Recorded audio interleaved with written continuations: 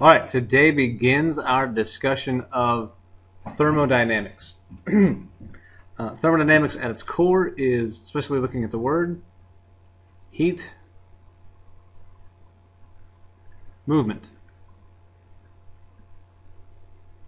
We're going to be looking at heat and how it moves. So the way that we're going to do that is by looking at matter in a new way. We're going to look at something called the kinetic model, and we're going to describe heat in terms of that, temperature in terms of that, and pressure in terms of the kinetic model. Everything has to do with molecules and then moving. So let's get into it. For the kinetic model, what we're going to do is pretend that something solid, so let's say we have a brick of aluminum, okay, solid brick of aluminum. Instead of looking just at the molecules, we're concerned with how the molecules in that brick behave. So for the kinetic model, the first thing we're going to do is pretend that instead of being solid things in a crystal lattice structure, all of the matter inside of that brick of aluminum is an ideal gas. And what that allows us to do is say that those molecules are moving around in there, bouncing around in there, and they're going to behave like an ideal gas. They're all going to be identical. They're all going to collide elastically, which means they don't lose energy when they hit each other, and that all particles obey Newton's laws and behave randomly. Basically, what that means is, for any given substance, it's got a whole bunch of identical balls inside of it. Those identical balls represent the molecules inside of it, and each one of those is moving randomly with different speeds, bouncing around. That's the kinetic model. They are identical, they collide elastically, they obey Newton's laws, and they go randomly. What this allows us to do is make generalizations that help us see heat a little bit better. So yes, we know that this doesn't actually happen inside of solid objects, but it allows us to see how heat moves throughout it better. So, heat. Inside of that substance, you just saw all those things bouncing around, all those little red particles. These are blue, but you saw all those little red particles bouncing around, moving at random, some going faster, some going slower, running into each other. So, each particle has a bunch of different things. One is mass. The other is velocity. What that means is that each particle has a kinetic energy, and it's equal to 1/2 mv squared. We will not be making any calculations with that. But each particle is going to have a kinetic energy that we're dealing with. We're saying our definition for heat is the sum of all kinetic energy.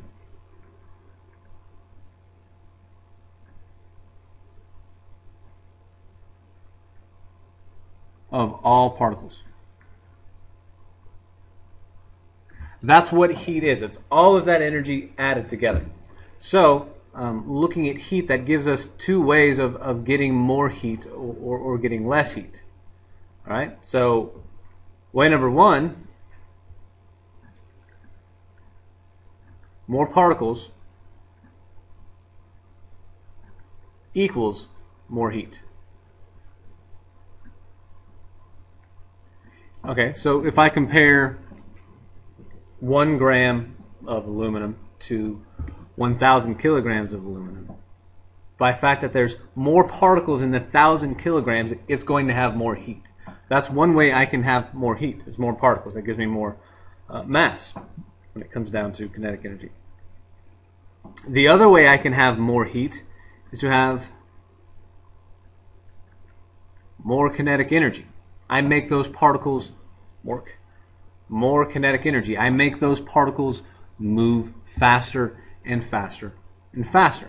So, more particles is more heat, more kinetic energy is more heat. And we're going to look at that through the same demonstration, putting more heat into an object with both of those things. And we're going to look at what that does to temperature, because that's the next thing we're going to talk about.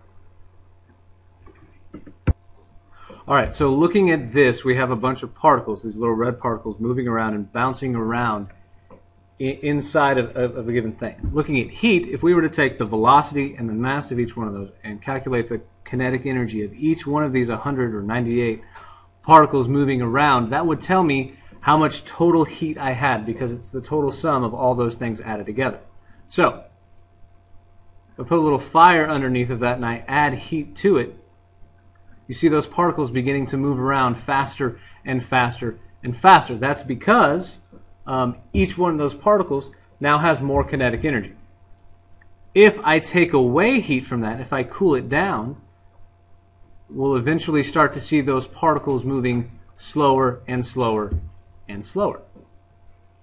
That's what heat is. Temperature is the average. Okay.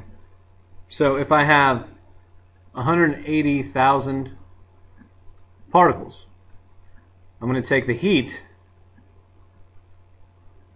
divide it by 180,000 particles, and what that's going to give me is basically the average kinetic energy. That's what we call temperature. Now, we measure it in different ways, but it's the average kinetic energy of all the particles. So I can have a tiny substance at 46 degrees Celsius, or a large amount of the same substance at 46 degrees Celsius. What this means is that the average, a single average particle in there has about the same speed. They're moving around just as fast as an average particle in another substance. But because this one is smaller, it has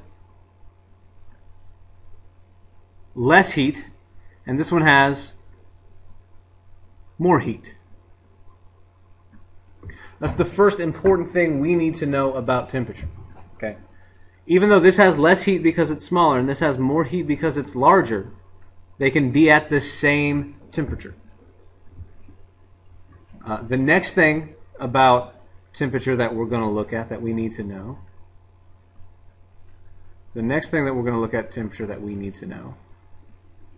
so we don't need to do all of this stuff anymore, is how we measure it. So in physics we use degrees Celsius, or we use Kelvin. So 0 degrees Celsius, water freezes.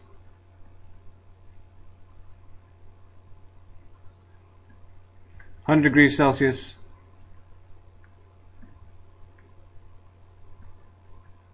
water evaporates. We'll talk a little bit about phase changes later. Kelvin, okay, 273 Kelvin is 0 degrees Celsius and water freezes. 373 Kelvin, that's 100 degrees Celsius. They're the same scale, they just start at different points. Kelvin is absolute. So for Kelvin, 0 Kelvin means average kinetic energy of all molecules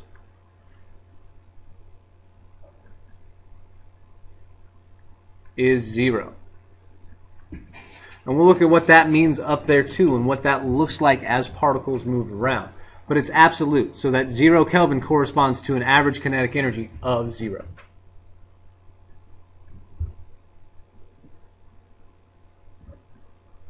All right, so looking at this, we're going to look at temperature. As the particles are moving around right now, the average kinetic energy of all of them is 71 Kelvin. It's the average. So if we add heat, overall we're seeing things speeding up and moving a lot faster. Now, the overall heat increased, and I did increase the number of particles, so we also see an increase in the temperature. Again, adding more heat is going to give me an increase in the temperature. At the same time, if I take away heat, I see these things starting to slow down. And on average, each of them has less and less kinetic energy. So we have less and less temperature. Now, looking at this, we continue to remove heat. They move slower and slower and slower and slower and slower and slower. The closer we get to 0 Kelvin, 0 average kinetic energy, the closer it gets to each one of these particles no longer moving. 0 Kelvin is the place where we have no more kinetic energy. Now this thing's not going to let me get to it. That brings us to pressure. The kinetic model also gives us a nice way to look at pressure. And we can look at it again, but if you look at that video that we're going to see, that you saw, each one of these things is moving. Each one of those particles is moving, and eventually it's going to hit the wall. The more and more particles I have hitting the wall, the more and more pressure I'm going to have. The faster those particles hit the wall, the more pressure I'm going to have. Those two things contribute to pressure. More particles equals more pressure.